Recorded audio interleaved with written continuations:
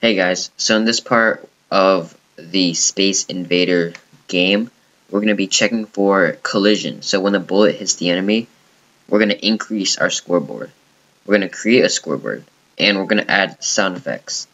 So in the last part, what we did was enabled our ship to shoot a bullet, and added boundaries and movement to our enemy. So the first thing we want to do now is check if our bullet has hit our enemy. So how do we do that?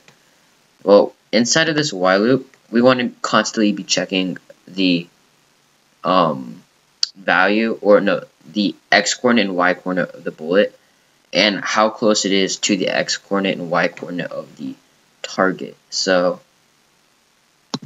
right here, after we're moving the bullet forward, if the absolute value of the bullet's dot x coordinate minus the invader dot x coordinate is less than 15, and the absolute value of the bullet dot y coordinate minus invader dot y coordinate is less than 15, then we want to execute everything inside of this code. So let's break this if statement up. So if the bullet's x coordinate is within 15 pixels of the target or the enemy's x coordinate, then we want this to happen. But everything inside the for loop will only happen if both of these conditions are valid. So if this is valid and this is false, the if statement is not going to run. So in the second condition, if the absolute value of the bullet's y coordinate minus the invader's y coordinate is less than 15, that just checks for the y coordinate, the difference in y coordinate for both of the objects. Then, if that does happen, we want to hide the bullet turtle, so it doesn't show anymore. And we want to hide the invader turtle, so invader.hide turtle. And then what we can also do is, after we've hit the invader with the bullet, we could set like a timer, and then for 2 seconds the invader is gonna just disappear, and then we'll wait 2 seconds for another invader to come. So how do we do this? We want to import the time module. This just helps deal with anything time related. So time.sleep for 2 seconds. What this does is that the program or code just stalls for 2 seconds. And then now what we want to do is invader.show turtle. And this is just going to show the invader again. So basically, when we hit the invader with a bullet, the invader is going to disappear for 2 seconds, and then it's going to pop up again. And then we want to set the invader's x coordinate to a random position. If we keep setting it to the same position, that's going to be quite a boring game. That's going to be a pretty boring game. So how do we set it to a random position? We want to import another module called random. So we want to import random. And what random does is that it allows us to generate random numbers. So the x coordinate of the invader is equal to random.randint, and then the two numbers that's inside of these parentheses is going to be the range. So it's going to be -180, 180. So this can choose any random integer from -180 to 180. And then invader.setPosition, or let me spell that right, position at x 180. So it's going to set the position at this x value, and then 180 in the y axis. And then player.setPosition 0, -180. So if I run this and I hit the invader, it disappears for 2 seconds, and then pops up at a random area. And then after 2 seconds, you notice how the player also shifted from here to there, even though I didn't physically move the player. So let's try to hit it again. Then you'll see that after 2 seconds, the player reset and the invader reset to a random position. So what now? We want to be able to keep track of how many times I hit the invader. So we want to have a score variable, basically. We can have that right about here. So create score, and then at first we want our score to be 0. Now what we could do is draw the scoreboard. Scoreboard. Score pen is equal to turtle dot turtle.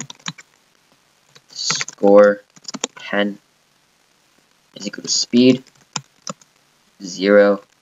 Score pen is equal to the color black. So we could change the color of the pen to black.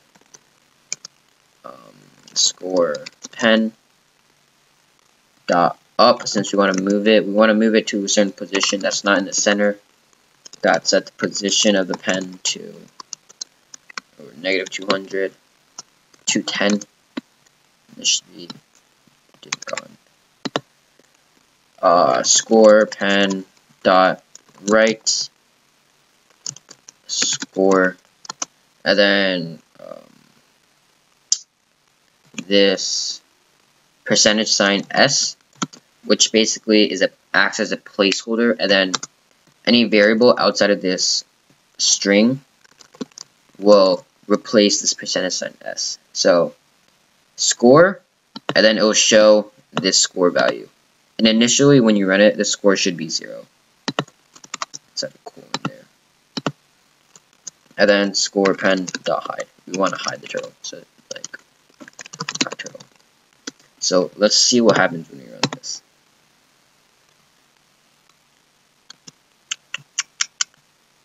There's an error. Speed is not defined.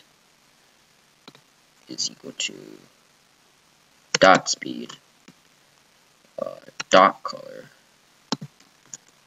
not equals to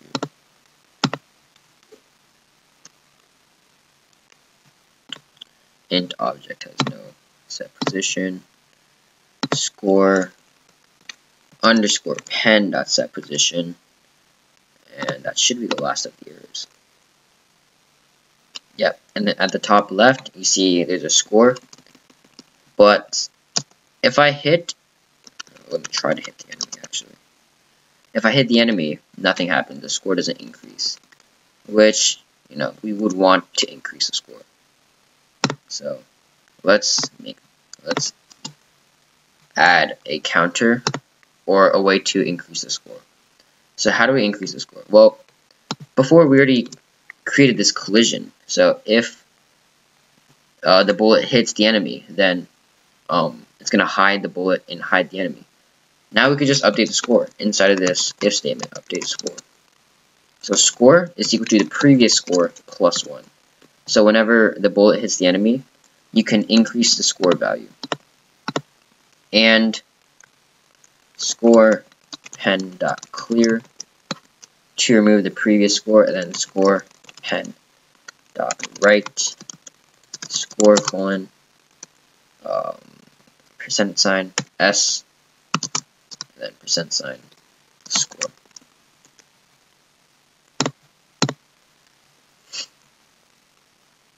So if I try to hit this and I missed again, and I missed again. What the? Oh man. Okay, you saw how my score increased, and let's try to hit this again, and my score increased again. Now when I close the window, I try to run it again, it should restart back to 0, and which it does. Now the last part is we want to add sound to our project. So whenever we fire a bullet, we want to add sound. whenever the bullet hits the enemy, we want to add sound. This is just a bonus. It's not needed for gameplay. It's just a nice bonus when you're playing. So what we want to do is import a sound module, which is going to be import win sound. So import win sound. What this allows us to do is create sound effects. And we want to create two sound effects. One is when we fire the bullet, and one is when the bullet hits the enemy. So inside of our fire bullet function from our previous parts, we can create a sound effect. So when sound dot play sound. I already have a downloaded sound effect, so sounds laser. It's in this folder, sound.wav, comma when sound dot nsd async. So what this should happen is whenever I run, there should be a full bullet firing sound, which there is.